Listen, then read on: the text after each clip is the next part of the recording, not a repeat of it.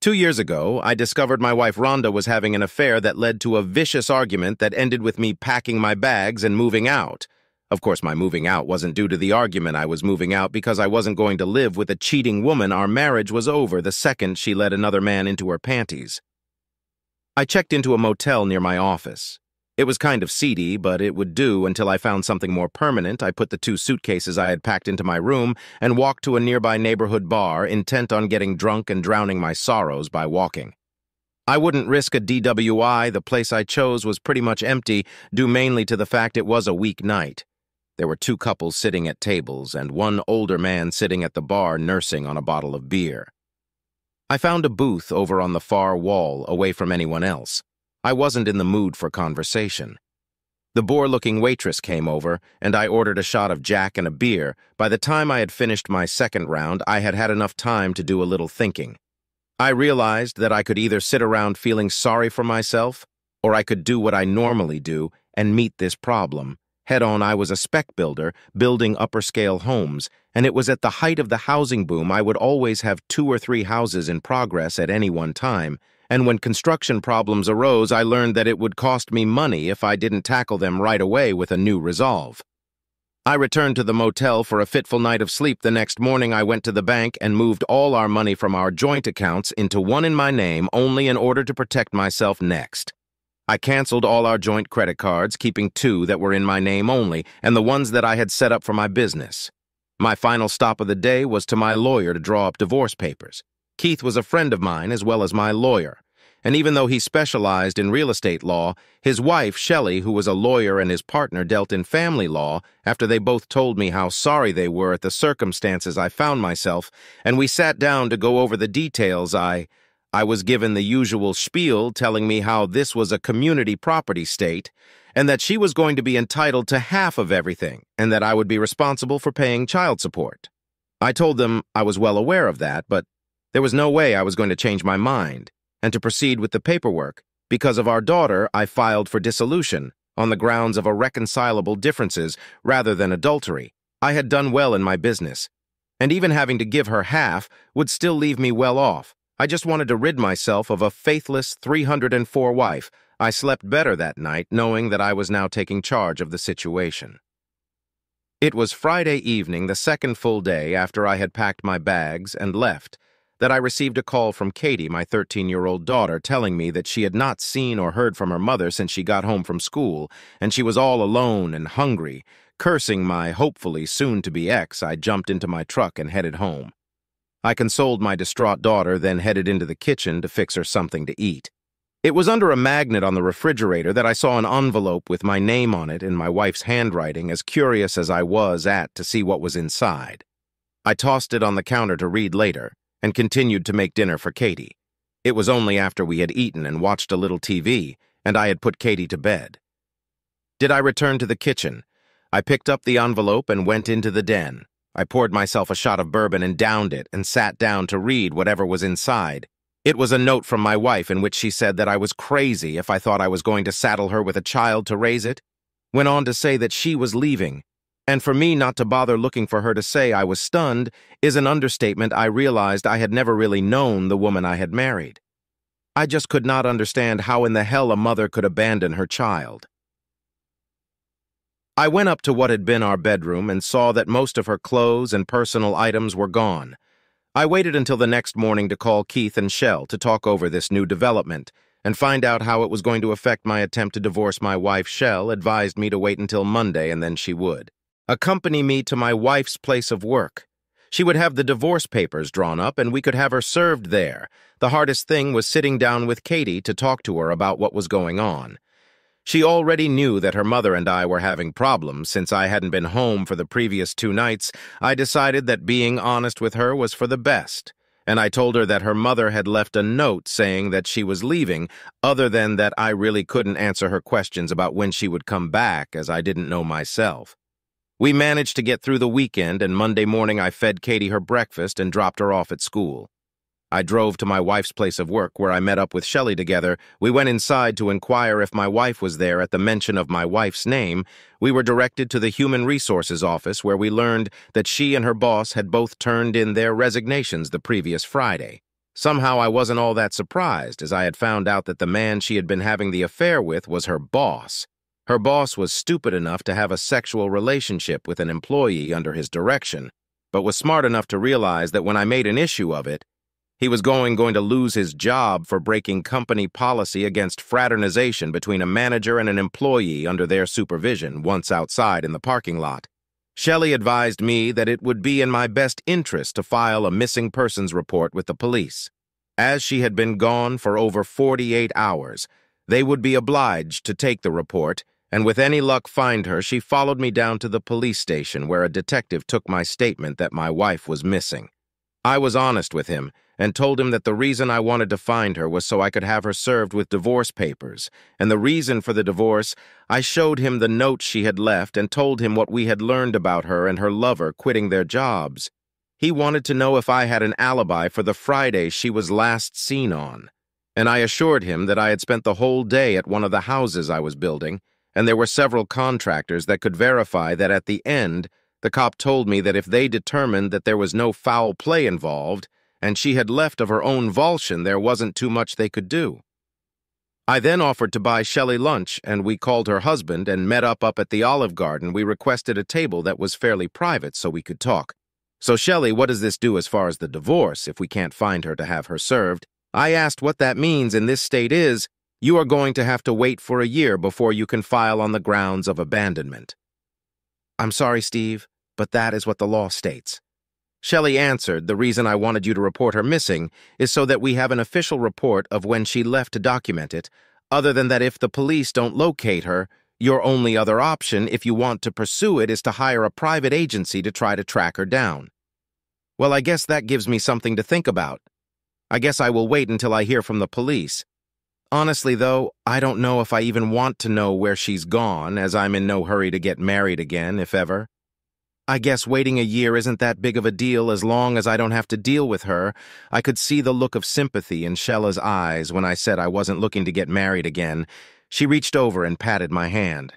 Steve, I know how tough this is on you, and I know you're hurting right now, but as your friend, please promise me that you're not going to cut yourself off from life for now. My focus is on Katie. I'm sure she is even more shocked and hurt than I am. I have to be there for her.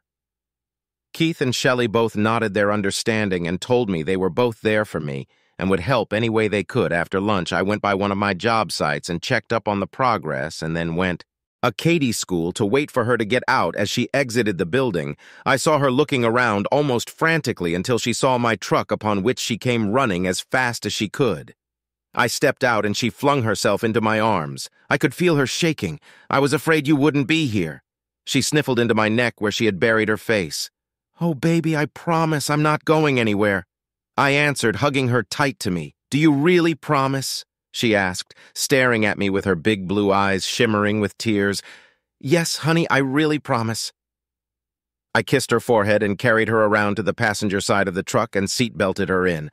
I again cursed my wife as I walked around to get in with a little prodding. I finally got Katie to open up about her school day on the drive home. Once home, Katie wouldn't let me out of her sight. I continued to do my best to reassure her that I wasn't going to abandon her, despite that she began to have nightmares, and I would wait to hear her sobbing in her sleep. I would rush to her room, and when I would awaken her, she would throw her arms around me and hang on as if for dear life. When I asked her what she was dreaming about, she said that she was lost, and she couldn't find neither her mother or me.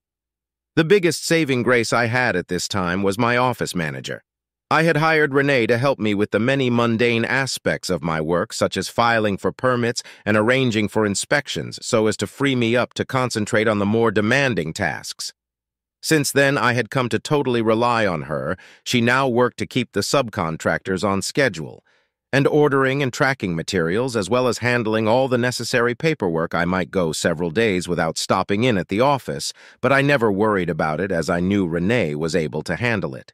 I had such trust in her that I even had her make out the checks to pay the subs or vendors. All I had to do was stop in on Friday and sign them, and then she would see to it they got delivered when I had decided I needed help running my business. I had put out an ad in the local paper and had begun to interview people. I was getting discouraged with the respondents and couldn't find anyone who had the qualifications I felt were needed to handle the job that was, until Renee applied for the job. I still remember the day she walked in the door. Even though I was married, I still recognized a good-looking woman when I saw one. She stood only 5'4", but she had such lovely big brown eyes and a cute button of a nose. I judged her to be in her early 30s, and she obviously kept herself in shape. By what I could see, she wore a blue business suit that, even though it wasn't revealing, did little to hide her trim figure. The interview went well, and I was impressed by her qualifications. She had worked for her father, who owned a construction company, and was well-versed in the business. When I asked her why she no longer worked for him, she explained to me that her husband had been transferred here, so they had to move away.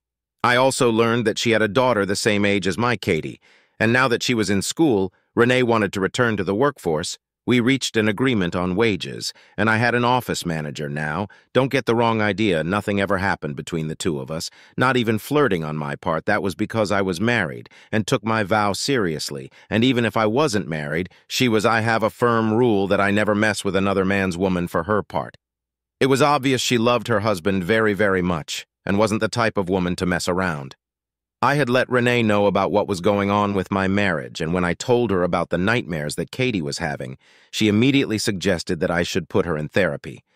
I quickly realized she was right, and together we found a therapist who was willing to work with us. I had chosen a woman therapist because I believed that it would put Katie more at ease, as she had always been extremely shy around men. She didn't know I met with Dr. Walters to tell her about all the things that had happened and why I felt it was necessary for her to see Katie. We set up a schedule to meet twice a week, and she let me know that it would be good if I were to be available, as she would want to see us together at times, and just Katie alone at other events that had happened in the meantime. Was that the day after I had made a missing persons report, the police sent over a woman detective to talk to Katie. My daughter told them that the last time she had seen her mother was Friday morning before she left for school, and that her mother had seemed distracted. But Katie hadn't been all that concerned at the time. It was a week later that I was asked to come down to the station and meet with the detective I had first talked with. He said their investigations had tracked her lover's credit card usage to 2 motels, and they had determined with the use of pictures that the two were together of their own free will. They had apparently left the state. And as there was no evidence of foul play, the police weren't going to pursue the case any further. The next 2 months passed, and the therapy seemed to be working for my daughter. I believe that she finally understood that it was in no way her fault that her mother had left, but more importantly that I would always be there for her. The frequency of her nightmares had dropped off, and she no longer had to keep me in sight. Whenever we were together, Renee and her husband began to invite Katie and me to their house for barbecues. At first, I was hesitant to accept, but Renee convinced me that it would be good for Katie to spend time with her daughter doing normal girl things. I knew her husband James from having met him at different times, but I was a little concerned how he would take his wife inviting a man, even if it were her boss, into their home. I quickly found that my worries were for nothing. He and I quickly bonded and became friends. My Katie and their daughter Gina also quickly bonded and became best friends. Not only that, but Renee, being a loving mother, made sure to spend time with both girls, giving Katie what I felt was much-needed motherly guidance. My wife had been gone for 10 weeks with no word from her, and I decided it was time to rid my bedroom of the last vestiges of her former presence. Although she had apparently packed a lot of her clothes and personal effects, she had still left stuff behind. I brought a couple large garbage sacks up and started going through her drawers, emptying out her belongings. In the last drawer, which was mostly sweaters, I found a small box tucked into the back. Being curious, I opened it up and gasped when I saw what was inside. There was a baggie with at least a 4-ounce of pot in it and a vial of white powder. Now, I wasn't naive about drugs in my younger days before I married Katie's mother. I had done some experimenting myself, but put that aside when I graduated college and got serious about life. I opened the vial and sniffed at it before taking a little powder on my finger and tentatively tasted it cocaine. The only other thing in there was a CD. I turned on my computer and put in the disc to see if there was anything on it that I could access. I saw that it contained a movie, so I opened it with the movie player and was surprised to see that it was obviously shot in the basement I had built the house we lived in, and had the basement set up with exercise equipment on one side, and the other was basically a game room with a pool table, plush couches, and large screen TV. The scene showed 4 couples sitting or standing, most with drinks in their hands. 2 of those people were my wife and her boss. I advanced the movie forward, and at this point I saw people passing around joints, while others were snorting lines of white powder off the glass top of the coffee table. Once again, I forwarded the movie, and this time it showed my wife impaled on a man lying on his back. There was a second man shoved behind her, and a third standing to the side near her face. I have always had a strong sex drive, and even occasionally watched some porn when my wife was on her period and not receptive to my advances, and I know there are men out there who get off to seeing their wives having sex with other men, but I'm not one of those. All I felt was a great upheaval in my stomach, and I raised for the bathroom. I would like to say that I made it to the toilet. But alas, my vomit spewed forth across the floor.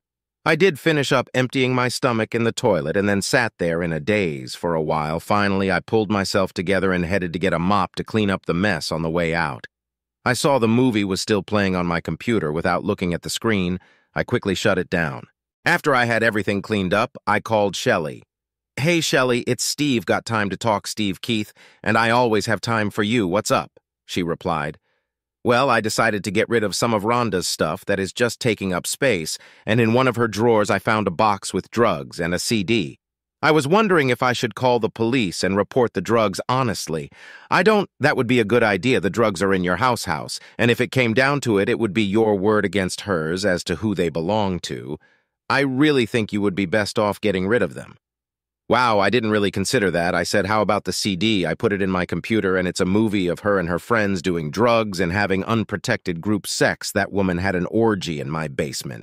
"Oh God, Steve, I'm sorry. I know that you would never have wanted to see that. However, since it was filmed in your home, it could be used as admissible evidence in court, especially if came down to a matter of custody. I would suggest you hide it somewhere secure, in case it's needed." "That's what I was hoping you would say. I intend to try to do anything I can to keep her away from Katie." "So how are things really going?" James asked me on our 4th visit to their house. The girls were out of earshot, being in the house preparing lunch. "I guess things are as well as could be expected when you find out your wife is a 304 into drugs and group sex." I answered what James said with a gasp. I went on to tell him about the CD and drugs I had found. I guess I never really knew her. The woman I thought I had married would never have done something like that. "You don't know how lucky you are to have a woman like Renee. Actually, I do not a day goes by that I don't thank my lucky stars that she chose me to love. She's a beautiful woman, and I know guys hit on her, but I have always trusted her to do the right thing now if I just get her boss to stop hitting on her," James said with seeming seriousness. Just as I was taking a drink, I couldn't help but splutter at his statement, spitting my drink down my front. My head swiveled to look at him. "Jesus, James, you don't think I would ever make a pass at Renee?" I coked out. I then noticed the mirror in his eyes, and he burst out laughing. "Relax, buddy. Renee tells me everything about your relationship. That's why she enjoys working for you so much. You treat her with total respect, and she knows you would never do anything to abuse her respect for you." I grinned back at him. "Yeah, well, it's a rule I've always lived by. Not only have I never made a play for a married woman, I won't even make one if I know the woman has a boyfriend. If you were able to take a woman away from the man she was with, how could you ever trust her not to do the same thing with the next guy that came along? That's even more true now that it's happened to me." One other thing that happened as a result of me finding the disc left behind by my wife is that at the meeting with the therapist following my discovery, she obviously could tell that something dramatic had happened. She asked to see me the following day without Katie.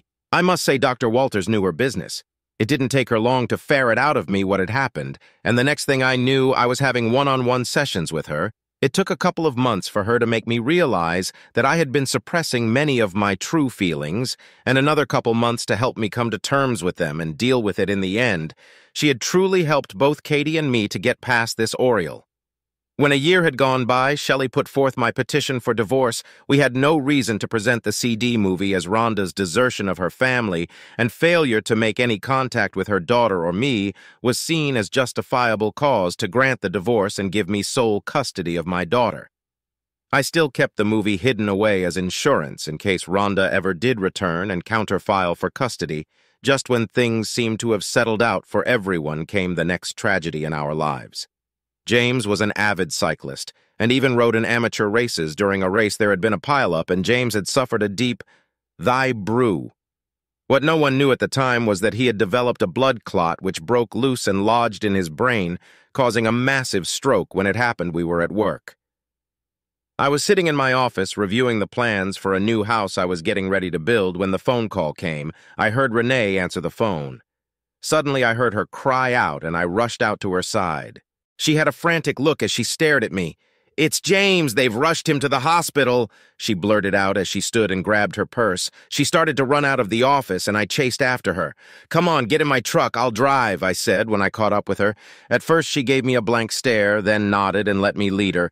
I put her in the passenger side and hurried to get behind the wheel, except for telling me which hospital. She never said another word for the rest of the ride. Whenever I would glance over at her, I could see her shaking with worry. When we reached the hospital, I pulled up in front of the emergency admittance, and she leapt from the truck and rushed in. I hurriedly found a parking spot and ran back to the doors. When I went inside, I saw that Renee had already inquired about James, and she was clearly distraught. I went to her, and she looked at me and told me that the doctors were working on James, and they didn't know anything yet. I put my arm around her and led her over to the waiting area and sat with her. After a half hour, I realized that it was getting close to time to pick up our daughters at school. Not wanting to leave Renee alone, I called Shelley and gave her a brief rundown on what was happening and asked if she could pick up the girls at school and bring them to the hospital. She assured me she would. I then called the school and asked them to have the girls ready to be picked up. Shelley called me just before they arrived, and I told Renee they were here. I went out to meet them and asked Shelley to take Katie with her and keep Renee company while I talked with G. I took her to a quiet spot and as gently as possible told her that her father had been brought to the hospital and was in the emergency room with the doctors. I let her know that it was apparently serious, but we would have to wait for the doctors until we knew how bad it was. Jay did her best to put on a brave face and followed me back to the waiting room. I thanked Shell for her help, and before she left, I promised to call her if we needed her help again, for the next half hour we sat in silence. Me hugging Katie and Renee holding Jeannie. Finally, a nurse came out and asked us to follow her and led us to a private sitting room. Soon, we were joined by a doctor. The news was not good. Even though James was still alive, he was being kept that way by life support. Renee collapsed in tears, and I held her in my arms as she sobbed. We continued to wait until they had James placed into ICU, and then Renee and Jay were allowed to see him. After some time had passed, Renee and Jay came back out. "Steve, would you look after Jay for me?" "I'm going to stay here," Renee asked me. Jay started to protest, so I knelt in front of her. "Sweetie, you need to be strong for your mother right now. You come home with Katie and me, and I will bring you back in the morning. If anything happens, your mother will call us." "Okay," with tears falling from her eyes. J.A. nodded her head. She hugged her mother and then went to hold hands with Katie. I gave Renee a hug and told her to call me if anything changed, and that I would see her in the morning. That evening was a tough one. Both girls hardly ate anything and were quiet, hardly speaking. I got them to bed and then turned to myself.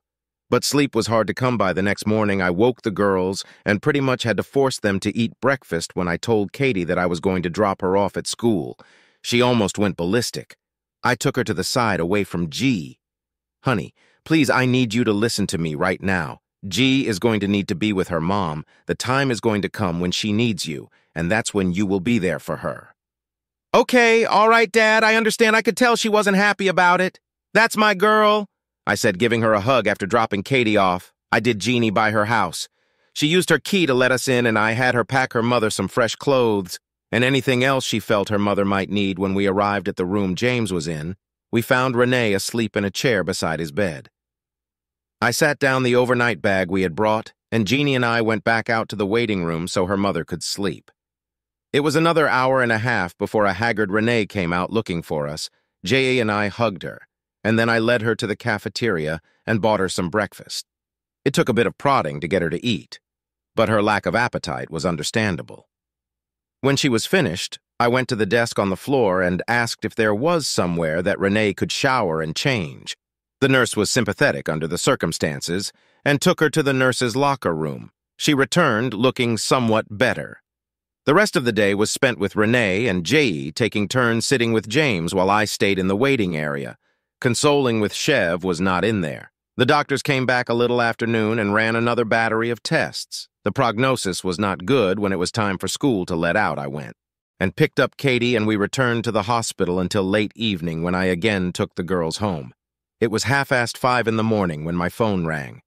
I knew before I even answered it. I heard Renee, obviously crying on the other end, tell me that James had passed. I could only tell her how sorry I was and that the girls and I would be there as soon as possible. I quickly dressed and made my way to Katie's bedroom. The girls were asleep in her bed. I gently woke Katie and put my finger to her lips before she could speak and beckoned her to follow me. I told her that her friend's father had died, and she began to cry. I pulled her into a hug. "Honey, G is going to need your support now. I need you to hurry and get dressed while I talk with her. When you're ready, she will probably need your help getting dressed. We need to get to the hospital for Renee." Katie looked at me and nodded, wiping the tears from her eyes. "Okay, Dad, I will help her." My daughter suddenly looked more mature than her 14 years, and I was proud of her. I then woke Jeannie, and as difficult as it was, I told her that her father had died. She broke down sobbing, and I held her in my arms for several minutes. I then told her that her mother needed us, and with Katie's help, she was soon dressed and we were on our way. It was heartbreaking to watch mother and daughter in a sobbing embrace as they shared their grief. Katie was crying as well, and holding tightly to me. She too knew what it was like to lose a parent. Soon I left Katie with Renee and G and went to find the hospital administrators. I informed them that we would have a funeral home contact them as soon as we had chosen one. I then gently led Renee and her daughter out to the car and drove them home.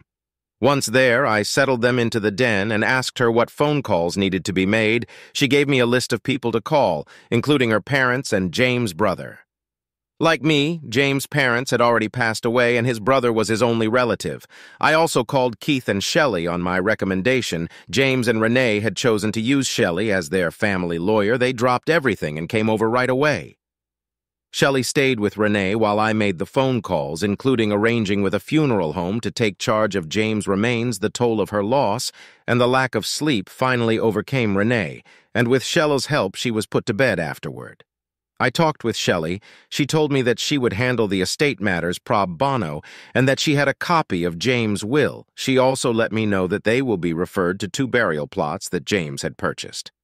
I thanked Keith and Shelley for coming, and when they had left, I set about fixing lunch for the girls. The rest of the day was quiet with bouts of tears from both G and Katie. The emotional toll soon overcame both girls, and as soon as dinner was over, they both turned in. Jay didn't want to sleep alone, so once more both girls slept in the same bed. I decided to stay in the guest room, and after I had locked up for the night, I too felt the drain of energy and went to bed. I was tired enough that I slept through the night. I awoke around 6 and quickly dressed, but I realized that I was not the first up as I was met by the smell of coffee. As I stepped out of the room, I walked to the kitchen where Renee was sitting at the table she started and gasped when I walked in. "Steve, I didn't realize you were still here." Well, Jeannie wanted Katie to stay with her, and I decided to stay in your guest room just in case. I didn't say just in case what. But Renee knew what I meant. I told her about the arrangements that had been made with the funeral home, and I told her that I would pick up her parents at the airport as they were flying in today. She thanked me for everything I had done when our daughters finally appeared. I told Renee to remain seated, and I made breakfast for everyone once I had the kitchen cleaned. It was time to leave for the airport. I arrived early enough to be waiting at arrivals when they came out. I had no trouble recognizing them as I had seen their pictures at Renee's house. "Mr. and Mrs. Hanley, I'm Steve Connor, Renee's boss," I said, holding out my hand. "It's nice to meet you, Steve. Please call me Dan, and this is my wife, Victoria. I feel as if I almost know you. Our daughter often speaks of you when we talk. She regards you very highly," Renee's father said, shaking my hand. "The feelings are mutual. Then I couldn't accomplish what I do without her help. Both she and James have become dear friends. I just wish we were meeting under better circumstances." Renee's mother gave me a hug. "I like both of them." Immediately, we gathered their luggage and loaded it in the car, and I drove them to their daughter's home. It was a bittersweet reunion, and more tears were shed. Katie and I stayed for lunch before taking our leave. James' funeral was held on Friday. His brother was there, as well as many of James' friends. He had been quite popular due to his easygoing ways and quick humor. I was also pleased to see that many of the subcontractors who had worked for me over the years and had gotten to know Renee showed up to pay their respects. Renee's parents stayed for another 2 days, and on Sunday they invited Katie and I over for lunch. After lunch, we adults went into the living room while Katie went to her room. We had been talking about everyday mundane things until Renee's mother spoke up. "Honey, do you know what your plans are now? You know, we would love to have you move back home," Victoria said to her daughter. "I know, Mom, you and Dad have always been there to support me, and I love you for that, but this has all been so sudden that J.E. and I are going to need some time to decide what we are going to do." Renee replied, "As soon as I know what we decide, I will let you know. Until now, I hadn't thought about the possibility that Renee might move away, and that sudden realization gave me a hollow feeling in the pit of my stomach, and yet as her friend, I would support whatever she decided. I stayed until a little after 5. And before leaving, took Renee aside. "I know you need time to mourn and to think about your life now. I want you to take all the time you need. Don't worry about work. And if you do decide to move back with your parents, I want you to know I will support your decision. You have to do what's best for you and Jeannie now. In the meantime, if you need anything at all, please call. I'll always be here for you." Renee teared up and gave me a hug. "Thank you, Steve. I don't think I would have made it this far without you." Renee's father followed Katie and me out to the car. And after I had her belted and he stuck his hand out to me, "Steve, Renee has told me how much you have done for her and Jeannie through all this. I want you to know how much Victoria and I appreciate it. I shudder to think how much worse it would have been without your support." I shook his hand. "Dan, it's the least that I could do. She and James and G were there for me and Katie after my wife left and abandoned our daughter. It was their love that really brought my daughter out of her depression. As long as she remains here, you can rely on me to look after them the best I can over the next 2 weeks." Katie and I would stop by to check on Renee and Jay. She never mentioned if she had decided what she was going to do with her future, and I was content not to pry and give her time. Jay stayed home with her mother for the first week following the funeral and then returned to school. It was Monday, a week later, that I went in the office and saw her car parked outside. She was sitting at her desk when I walked in. I knew she had reached a decision. I just stood staring at her, waiting for her to speak. "Well, boss, are you going to show me what all you messed up the last couple weeks so I can fix it?" she asked. "Does this mean I left it there, not daring to finish the question?" "Yes, it means we're staying. This is Jeannie's home and all her friends are here. I think it would make this even harder for her to make her move. Besides, we both know you need me to keep your business running." She gave me a smile with the last sentence. I exhaled, not even realizing I had been holding my breath. "You sure know how to butter up your boss," I said with a big grin on my face. With that said, I caught her up on the last 2 weeks' events, and then she kicked me out of the office, telling me to keep an eye on the subcontractors. I don't think the smile left my face all day. Over the next year, it seemed that we spent almost every weekend together due to our daughter's friendship. Renee and I would attend the girls' sporting events and other school activities together. If they didn't have school events, the girls would usually come to my house. I always made sure that Renee would come too. I didn't want her sitting around feeling depressed. Our friendship continued to grow to the point that there was nothing we couldn't speak to each other about.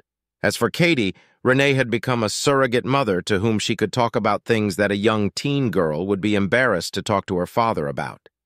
I guess I also became a father figure to Jeannie as well.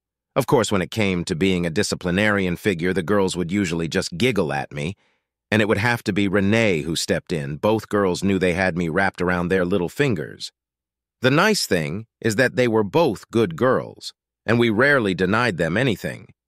It was a Saturday just a little over a year after James had passed away. I had run over to one of the houses I had under construction to handle a small crisis.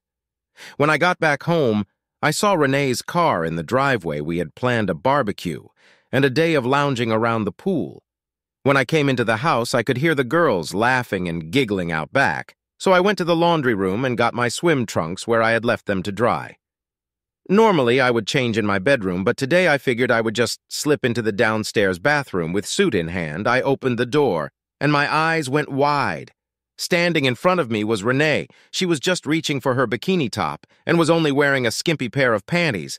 I couldn't help but stare at her body. Of course, I had seen her in a bikini before, but never like this. Her body was perfect, Dot. I know I only stood there for a couple seconds, but it seemed much longer. Renee gasped and crossed her arms across her chest. "Oh my God, I'm so sorry," I stuttered. I quickly turned and pulled the door shut behind me and rushed to the living room. I was totally flustered. I remember thinking that I hoped I hadn't ruined our friendship and that she didn't hate me. 10 minutes passed before Renee came out wearing her bikini. I know she could see how ashamed I looked, Renee. "I am sorry I heard the girls out by the pool and thought you were out there too. I really didn't mean to walk in on you." I spoke in a rush. She stood in front of me trying to look mad. That lasted all of about 10 seconds until she laughed. She walked over to me and patted my cheek. "Steve, I know you would never do that intentionally. It's okay. Don't worry about. Now go get changed and put the chicken on the grill I'm hungry with." That she turned and headed for the pool as I stood with my mouth hanging open as I watched her leave. I let out a sigh of relief that she wasn't mad at me. Of course, I hurried and did as she asked. I went out back and saw Renee sipping wine while the girls romped in the pool. I grilled the chicken, trying to keep myself from staring at her. I couldn't get the image of her in the bathroom out of my mind. After we had eaten, we sat in recliners getting some sun. By now we were talking again, as we always had. The only thing else that happened was that during a lull in the conversation, Renee looked at me and smirked. I know I must have blushed. The sun was setting when they left. G had invited Katie to spend the night, so she went with them. As the girls headed to the car, Renee came and gave me a kiss on the cheek and another sly grin. I breathed a sigh of relief when they had gone. At least my faxa had not ruined our friendship. I went into my home office and went over some paperwork before turning in for the night. It was only when I was in bed did my mind return to the event earlier in the day. I could see her standing practically naked in front of me. That image caused my emotions to stir. I reached down and felt myself start to get hard. This was the first time I had an erection since my wife left me. I guess what makes that remarkable in itself was that until then I had had a very high sex drive. I always thought I was AB normal, as I seemed to have a perpetual hard-on, and spent most of my time trying to get into my wife's holes. I knew that the reason my ex had left wasn't due to a lack of sex. When I went to pick up Katie Sunday afternoon, I was uneasy, as I was afraid she could see in my eyes what I had done when I thought about it later. I'm sure she just thought I was still embarrassed over what had happened the day before. The next week was a confusing one for me. Whenever I was in the office, I would find myself staring at her. I couldn't understand my feelings for the last 2 years. I hadn't had the urge to be with a woman or even around women. Renee didn't count. She wasn't a woman. She was my friend. As a result of this, I spent a lot of time at the construction sites, and away from the office, 2 things were happening the next Saturday. The first was that Renee and I were dropping our daughters off at a 2-week sleepaway sports camp for girls. The second was that the local building association, of which I was a member, was having their annual awards night. It was held in a ballroom of one of the hotels in town. After dinner, there would be awards handed out in several categories, and then the floor would be open for dancing. Renee was going with me. Renee and I dropped the girls off at the camp Saturday morning. They were so excited they almost forgot to tell us goodbye. That got Renee and I laughing as I took her back to her house. I dropped her off and told her I would pick her up at 600 and went back home. I spent the day working in the garden to keep my mind off things I didn't want to think about. Right at 6, I knocked on Renee's door and my jaw dropped when she opened the door. She was dressed in a little black dress that was sexy without being obscene. She wore a pearl necklace and black high heels and black stockings. "God, you are stunning," I stuttered out. This got me a wide smile. "Why, thank you, kind sir." Despite the temptation to stare at her, I kept my eyes on the road, and our conversation was light and unaffected, as was usual for 2 close friends. We sat at a table with 3 other builders and their wives. They were spec builders. As was, I talk around the table was primarily shop talk. Dinner was a choice of either fish or chicken, and it was actually quite good, which is often rare for one of these events. Then our attention was turned to the de-ice as the awards were announced. When the award for quality of product was announced, and my name was called, Renee jumped from her seat with glee. I kept my acceptance speech short. I want to thank the association for this recognition, but most of all, I want to thank Renee. This award is hers as much as mine if it wasn't for all her efforts to keep me lined out. I wouldn't be here today. She stood with tears in her eyes when I returned to our table and hugged me and then surprised me with a kiss on the lips. It wasn't an erotic kiss, but it was the first time we had ever kissed each other on anything. But the cheek, I felt a surge of adrenaline shoot through me after the awards were handed out. The dance floor was cleared. I accepted the congratulations from many of my peers in the business, and then asked Renee if she would like to dance. She accepted my invitation and we headed out to the dance floor. The first song we danced was a fast one. Now, I'm not much of a dancer, but I couldn't keep my eyes off her as she was like poetry in motion. The next song was a slow one, and I was about to lead her back to the table when she slid into my arms and put her arms around my neck. I didn't resist. I put my arms around her waist and we began to sway to the music. It had been over 2 years since I held a woman, and holding this woman had an immediate effect, and I could feel movement down my pants like I tried to pull back, but she wouldn't let me. I only hoped she didn't feel the effect she was having on me when the song ended. I let her precede me back to the table, hoping no one noticed the bulge in my pants. Renee finished her glass of wine and then turned to me. Steve, I think a perfect way to end this evening would be to go back to your house for a soak in the hot tub. I didn't want the evening to end and to have to take her home, so I quickly agreed. We talked about the award on the way home and the positive effect it could have on the business. When I had built my home, I had it equipped with all the latest in remote technology. I could control the heating and cooling and the lighting from my mobile phone.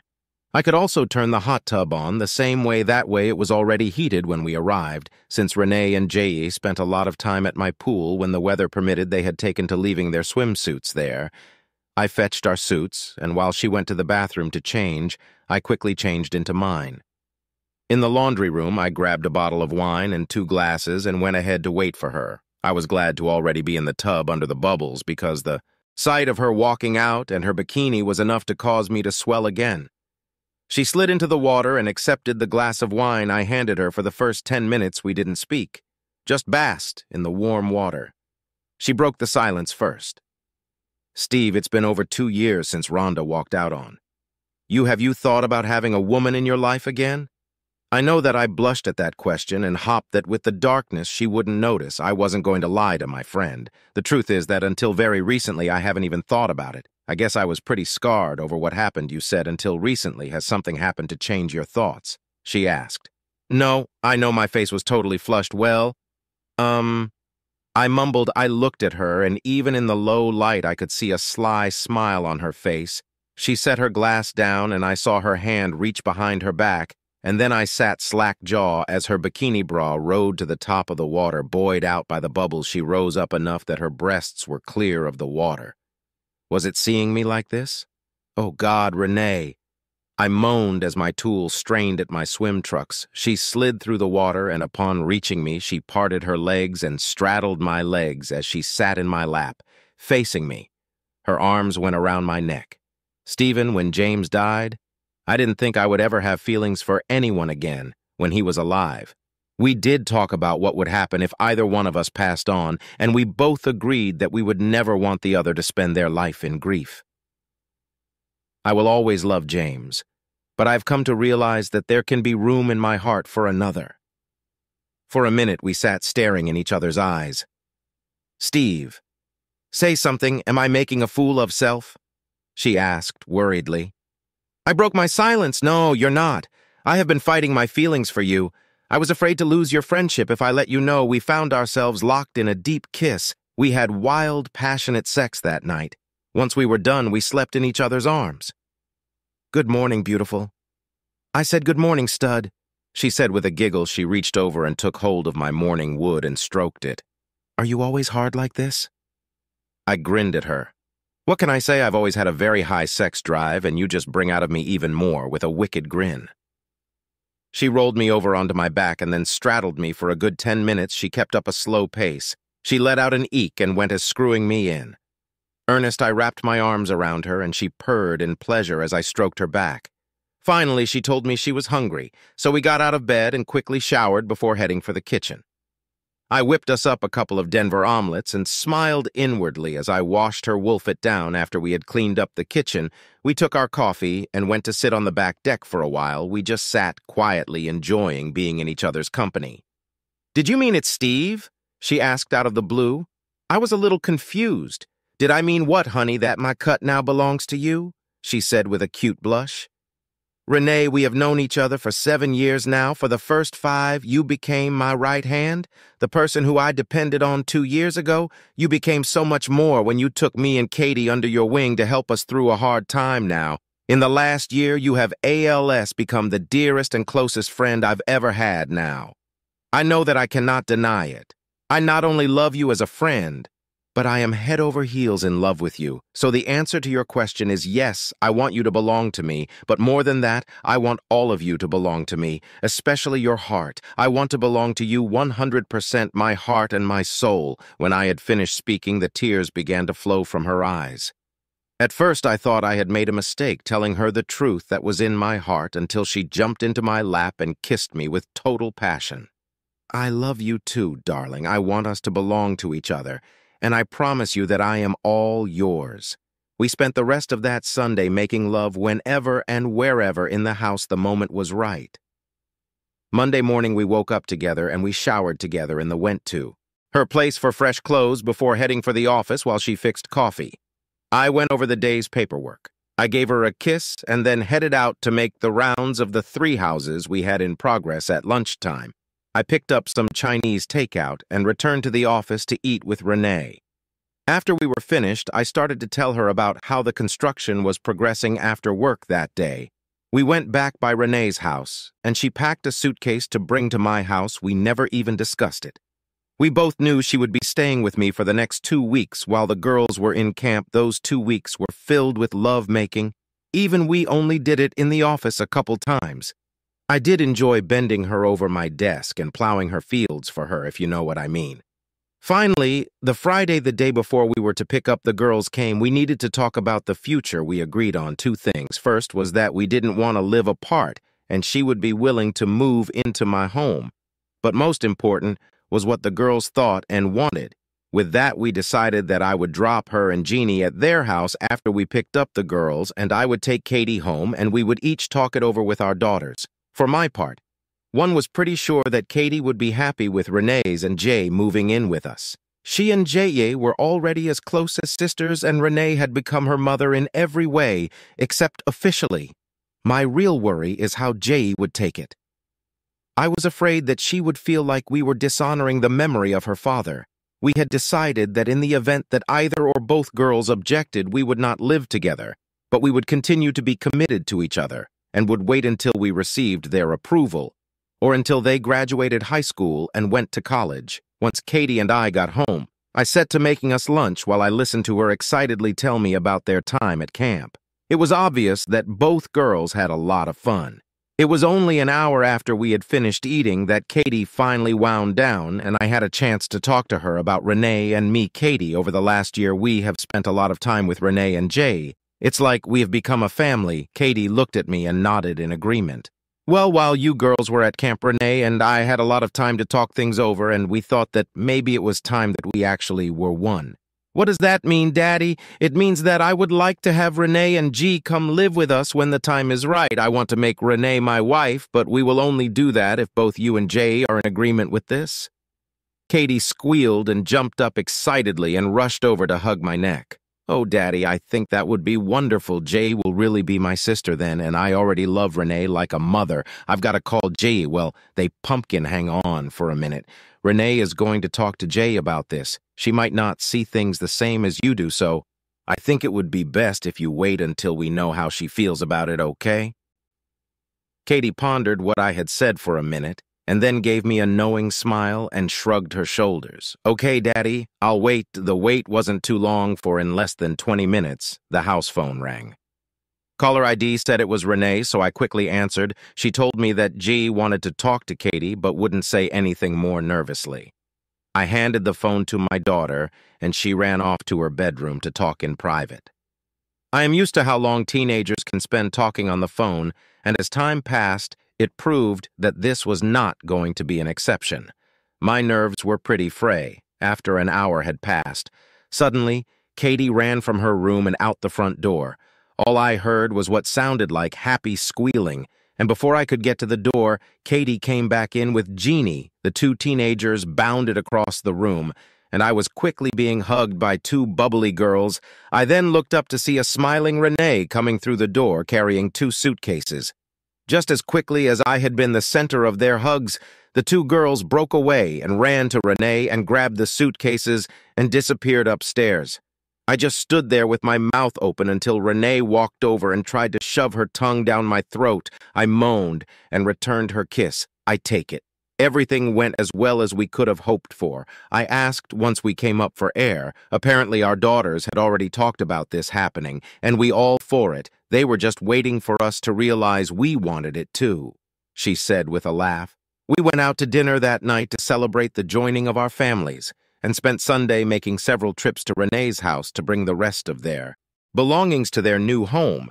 Renee and I discussed what to do with her house, and decided that she would sell it.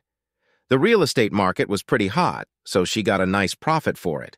She offered to have it deposited in a joint account, but I had a better idea, and we put into a savings account that Jay would use for college. I felt that James would be happy, knowing that he was providing for his daughter's education life for the next year was wonderful. Even if I was living in a home where I was outnumbered 3-to-1 by females, they seemed to always get their way 99% of the time. But it made me happy to make them happy on the rare occasion I was in. In total disagreement, they would accept my decision. Also, my sex drive had returned in spades, and I could rarely keep my hands off Renee. For her part, she was my woman, and did everything she could to keep me satisfied. There was also a big upside to the award I had received, in that it led to many requests that I build homes for people as such. My business grew to where I would often have as many as 10 houses under construction at one time, in order to keep up with the load Renee took to working in the field, and we had to hire another person to handle the work in the office. I left the hiring up to Renee, as she really was the most qualified in knowing what had to be done. Renee and I married the next spring. Following the time they moved in, we kept the wedding informal and invited only a small group of select friends. Shell was Renee's bridesmaid, and Keith was my best man. I took Renee to Fiji for a week-long honeymoon. We even managed to tear ourselves away from the bedroom to see the sights. It was shortly after we joined our household that Katie began to call Renee Mom. I was happy that they had bond Ed so well as for G. It wasn't until just after her 17th birthday that she called me Dad for the first time. I don't even remember what it was she wanted. But I vividly remember when I told her okay, that she kissed me on the cheek and said, "Thank you, Daddy." That simple token brought tears to my eyes, and when I looked at Renee, her eyes were glistening with happiness too. Of course, in my mind, both Katie and G were my daughters, and I loved them equally, as emotional as that was. It was surpassed many times over. A couple of weeks later, Renee was out shopping, and I was at home with the girls when they came in and sat down. I knew from the looks on their faces that something was up, and it looked to be serious. "Daddy, I'm your daughter, and you love me, don't you?" Katie asked. "Of course I do, baby," I answered, while wondering what I was being set up for. "Well, I think that you love G like me too, right?" she continued. I glanced quickly at Jay, who was obvious very nervous, but watching me intently. "You both know that I love you both equally." "Then how come you haven't adopted her so that you're really her daddy?"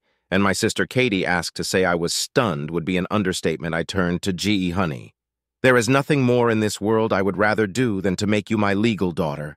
Would you like me to adopt you?" The tears began to flow from her eyes, and her chin was quivering. "Yes, Daddy, I really would." Now the tears began to flow from my eyes, and I held my arms open and she flew into them. Renee arrived home just then to find Jeannie in my lap with both of us crying before she could ask what was going on. Katie went to her and started whispering in her ear. Renee set her bags down and came rushing over, and now there were 3 of us hugging and crying tears of joy. I looked up to Katie and saw her crying too, so I held out one hand for her. Our bond as a whole family was completed that afternoon. From the ashes of 2 tragedies in the lives of 2 families had come a renewal of love and hope. Life was good, dear listeners. Help us reach 1,000 subscribers on YouTube. Something super special awaits once we hit that milestone. Subscribe now and join the fun.